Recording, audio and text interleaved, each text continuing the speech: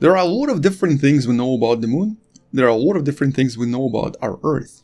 And we've also discovered a lot of different effects one object has on the other. Hello wonderful person. Today we're going to be talking about yet another really interesting discovery that tells us more about the effects our moon has on planet Earth approximately once a month for about 3 days or so. The effects that we kind of expected, but nobody really knew exactly what it does until the scientists were able to measure them. And here we're going to be talking about something that we can refer to as the lunar tail. The beautiful tail that's formed by various effects from the sun and that Earth passes through every single month and stays in it for about 3 days or so. Which also of course connects to several other studies I've discussed in some of the previous videos that should be popping up somewhere above me at some point, with one of the more interesting studies that even suggested that the flow of oxygen ions from planet Earth seemed to even encourage the creation of water on the surface of the moon, or implying that these tails are very influential on the objects as they pass through these tails once in a while. But I guess the first question is, well, how are these tails even formed? Well, as this NASA video shows, it's really through the interaction with the sun and specifically the very highly charged particles coming from the sun. They sort of wrap around the planet or around the moon and end up creating this beautiful charged tail that's visible around many different objects, including in this case Venus, or as you might have learned from the slightly younger Anton right here, from the video above, it also seems to appear around Mercury and is easily visible, assuming you have the right filter. Alright, this sort of looks weird. There's like two of me, and both of me are talking about similar but different things. Let's go back to the idea of tails. So all objects seem to produce them because the sun kind of makes them because of the interaction of different charged particles. Their content though depends on what's being emitted. So for example, for Venus, it's mostly stuff from the atmosphere. For Earth, it's also mostly stuff from the atmosphere, and in this case, it's a lot of oxygen. But for the moon, because there is no atmosphere, something else must be happening here. And that something else is, of course, little particles from the surface, usually disturbed by various micrometeorites and essentially what you would refer to as the exosphere. There's this famous image from NASA from the Apollo missions that shows us the lunar horizon glow, and this really sort of illuminates this tiny exosphere, or this really thin atmosphere that exists around the moon and also exists around most other objects in the solar system. Now in this case, the actual content of it is presently unknown, but different molecules have already been detected over the past few decades. There seems to be a little bit of oxygen, a little bit of helium, a little bit of argon, also things like methane, nitrogen, carbon monoxide and carbon dioxide, but also large amounts of sodium and potassium. And it's really the sodium that we're kind of interested in. Just like in the video about Mercury, it's very likely the sodium tail that seems to reach all the way to Earth and produces the most observable effects we're seeing from planet Earth. Although it's very possible that a lot of other elements are also present here as well. But where is all of the sodium coming from? Well, actually from the same location or from the same source as we find in the region in the upper atmosphere of our planet known as the sodium layer. And sodium layer is easily visible in this picture from NASA because it forms this obvious yellow-orangey line that wraps all around the planet. And all of this is made of various matter coming from outer space, specifically meteorites and micrometeorites that burn up in the upper atmosphere and leave behind a lot of sodium that then starts to produce a lot of this orangey glow because of the illumination from the sun. But all of these micrometeorites and asteroids also end up on the moon. And since there's no atmosphere, they end up colliding, producing a lot of different tiny collisions on the surface, dislodging a lot of different particles from the surface, which then eventually results in this.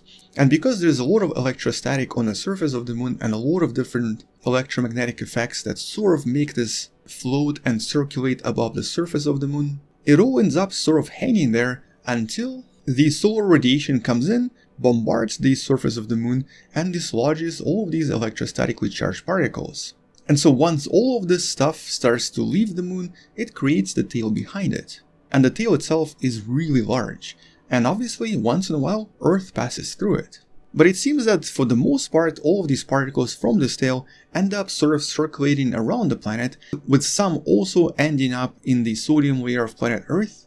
But the vast majority of the particles simply leave the planet on the other side escaping into the interplanetary space. Which also means that all of these particles coming from the moon are definitely harmless and generally have almost no effect on our planet at all. However, every month for a few days, the glow does become visible to some really highly powered telescopes that usually start reporting very faint orange glow in the skies, which also seems to occasionally increase in power.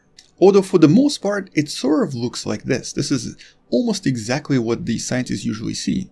It's this really fuzzy spot, usually on the other side from the sun, and is normally about 5 times larger than the moon is in the night skies, but about 50 times dimmer than the light that the human eye can perceive, so you do need to have a special telescope to be able to detect this. And because its brightness seems to fluctuate from time to time, the scientists really wanted to find out what's really going on here. How come the brightness changes? Is it because of the solar cycles? Is it because of the differences in orbit as the moon orbits around the Earth?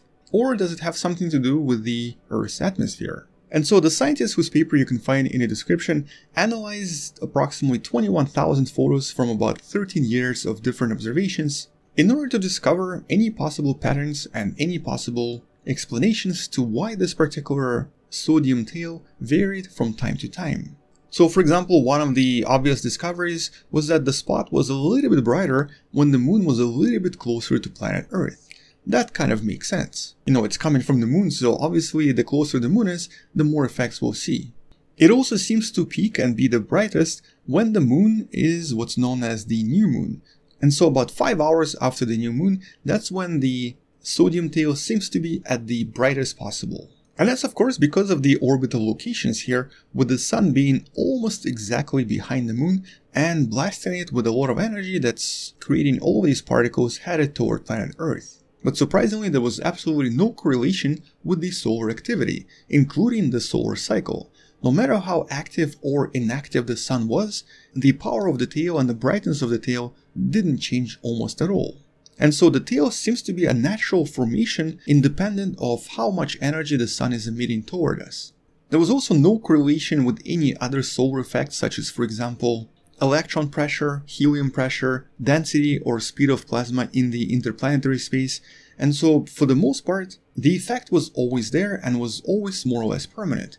But it did have one interesting pattern that was somewhat related to what was happening on the surface of the moon. It seems that there is a kind of a pattern every 4 years, a pattern that's related to various collisions happening on the surface of the moon.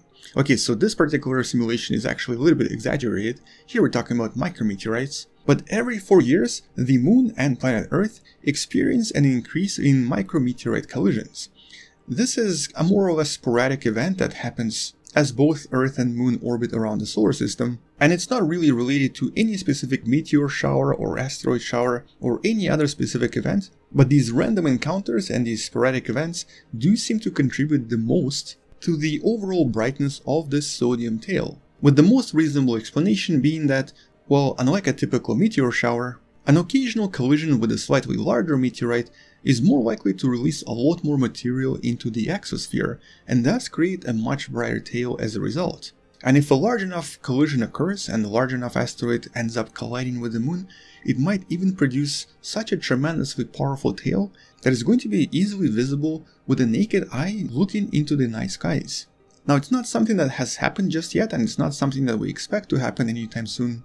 But based on the idea of the exosphere on the moon and how we believe it's formed, a large enough strike on the moon will definitely be enough to produce observable effects that are going to be easily visible as a really bright sodium tail emanating through the night skies, approximately 5 times larger than the full moon.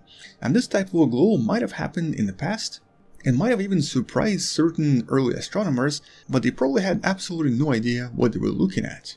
But if it happens in the future, we'll know exactly how to analyze it and what to look for.